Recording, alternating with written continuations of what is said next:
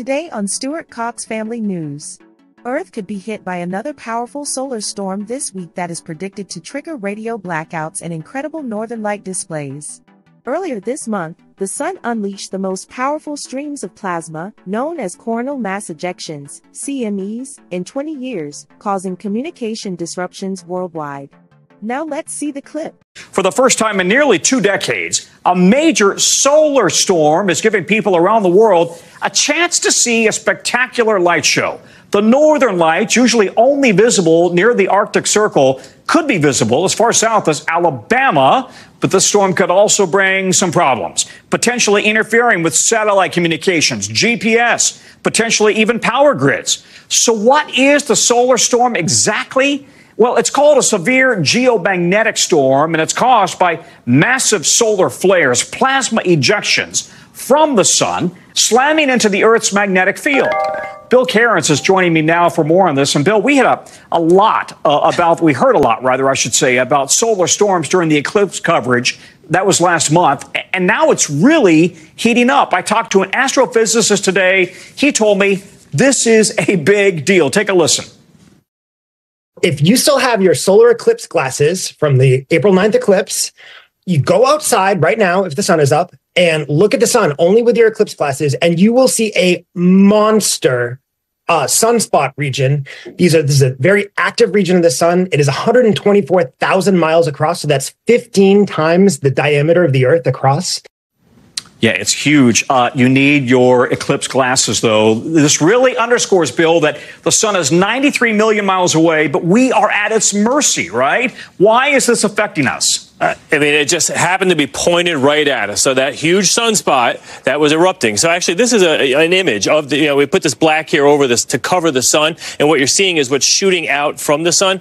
And that sunspot has shot out at least 7 different, mass ejections in the last 3 days. And it happened to be pointing right at Earth. So that's what's traveling through space right now and heading and hitting us. And that's why, if you go right now, any of the webcams, the ski resorts in Europe, everything's pink. The sky is just pink. There's pictures from Paris, with the Eiffel Tower. They can see this right now, the northern lights, and it's a pink sky across all of Europe. It's really incredible stuff. So as far as our country goes, this is the Space Prediction Center. You can see some of the pictures there that we're showing you. This was actually from New Zealand earlier this afternoon. They were hit by, the first solar storm hit about 1 o'clock Eastern time. And the pictures that you're seeing there, it was mostly focused to the southern poles. So we call that, instead of the northern lights, the southern lights. It was an amazing show for them. But now we're seeing it a lot more in the north. So this green line is really the southern extent of where we are predicting that you should be able to see it if you have clear skies. That's Salt Lake City northwards, Denver northwards, Kansas City northwards, St. Louis northwards,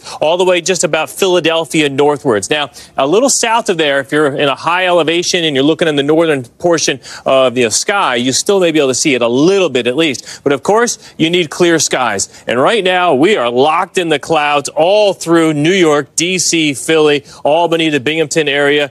There's some hope it could start to clear early tomorrow morning before the sun rises, but that's not even a great chance at that either, Tom. Everyone, though, from the northern plains to the west, this should be an incredible show. If you wake up tomorrow morning, everyone's out with their cameras. It should be incredible.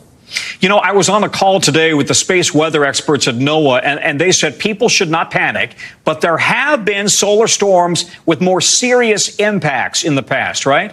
Yeah, so they grade these, Tom, between geomagnetic, so G, 1 through 5. 5 being the most extreme. We've only had one of those. And it was all the way back in the 1800s, and it caused massive problems. So you can imagine before they even knew with technology what was going on. But some of the more recent ones, the last time we had anything like this was back in 2005. And then in 2003, near Halloween, there was one that actually had, disruptions as far as the power grid went in Quebec. That was a big issue. And there can be some satellite problems. I haven't heard anything officially released from Elon Musk or anything else, but I have heard that people have been losing their Starlink, and they're asking, is it because of this geomagnetic storm? And those are the type of problems that we would expect to be seeing. And Tom, I want to show you some of the things that we do know out of this one. So 7 of them And we do know that that sunspot, we heard the guy say, is about 15 to 16 times larger than the U.S. The first one was this afternoon. The peak tonight, as far as all of these storms, because they're supposed to be overlapping, is going to be from midnight to about 4 a.m. So if you want to time it where you live and head out, make sure it's before sunrise. But the moon's setting at about midnight, and that's the ideal time, Tom, if you want to get out there with your camera. I've seen people even just with their iPhones with a long exposure